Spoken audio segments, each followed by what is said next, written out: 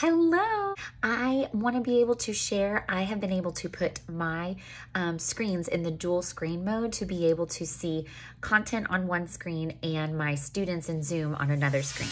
I hope this can help you. I am in no means a Zoom expert, but this is what I was able to do to make my life a little bit easier. Step one, equipment. I have my laptop and I have external computer screens hooked to my laptop. So let's look to see what I have attached to my laptop. I personally have two screens attached to my laptop because mommy life, it has been cracked. So my laptop has an RGB video cord connected to one screen, and then I have my other video cord connected, my RGB for my second screen, into a splitter to attach to my USB.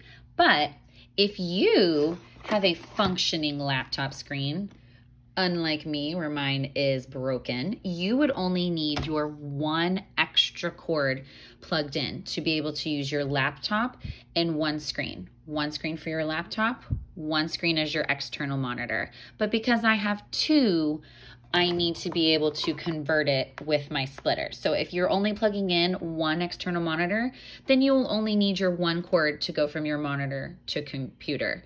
You won't need the extra splitter. But because I have two screens, I need to be able to plug in two things into my one laptop. You can't help mom life. When your laptop screen gets broken, you just have to keep teaching. So I'm gonna log into Zoom and show you how to have the dual screens on your Zoom setting.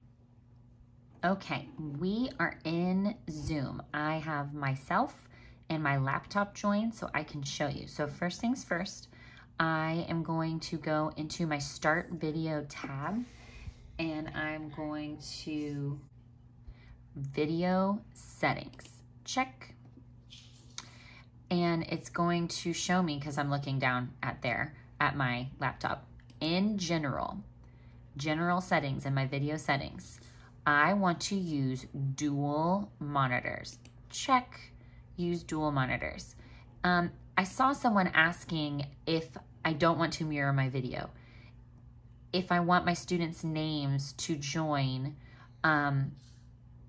I'm going to have that option. I want to spotlight myself when I speak. Always display participants' names on their video so that I can always see my students' names even if they're not talking. When I join, I always want my video to be turned off because sometimes I'm still getting ready. And I want to spotlight myself when I am speaking so that I can have that there. So I'm gonna go out of my settings. Here I am in dual screen mode. On my second screen, I want my presentation to be ready. So here's my screen from my class. I'm going to put it in present mode. It's not presentation mode, I just want to present. It's ready to share. So I'm in my meeting. I have my students, me, myself, and I. I'm going to start my video. Here I am, taking a video of myself, taking a video. So I'm going to share my screen on screen number 2. Share, so that my content is on one screen and we are on the other screen. If I want to change it to gallery view, so now whoever is speaking is here. I'm sorry, I am in speaker view. I am in gallery mode. Hello, laptop. So I see my student and then I see myself taking a video in my host mode. So that's just one way. So please ignore my poor broken laptop. We just teach and keep on teaching. You keep on doing you keep on teaching. So I have my screen and I have my content. When I click on my content, my student view sees my speaker, they see me, and then I click on my content and I advance in my content. So they are looking at me, the teacher. I can pin my video of me. When I go to the video of the teacher, that's me teaching, then I can click on these 3 little dots and it says pin this video. So now that is what the students are going to see. So if another student starts speaking, I'll unmute, and I'm talking and I'm talking and I'm talking, on my screen, it has it highlighted as my laptop is speaking, but my students stay seeing myself speaking.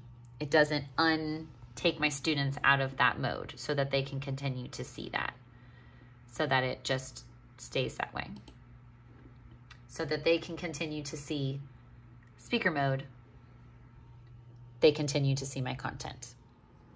I am no expert. I have just found that to be a little bit helpful for me when I'm teaching. Screen sharing on one screen for my content and my students on the other, I can see everyone. It's been really great to be able to see my entire class. I've had 10 people on the screen all together where I can see everyone. I can see people raising their hand, literally physically raising their hand. I can see if they have questions. It's been really great to see, and I do find it so easy to be able to manipulate those two screens. Annotating does get a little tricky when I am annotating on my second screen, because I click annotate in my Zoom screen, but I want to annotate on my content. So I just have to drag my mouse over for my content. So my students do see me looking at that other screen, but I know in the world of Zoom, they're aware that I'm not looking and being distracted. I'm looking at that second screen. So we're looking at cameras, we're looking at screens.